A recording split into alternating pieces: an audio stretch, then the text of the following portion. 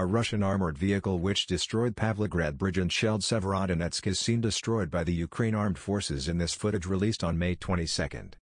The head of the Luhansk Regional Military Administration, Serhiy Haidai, claims that they were able to strike due to the opening of positions by Russian troops.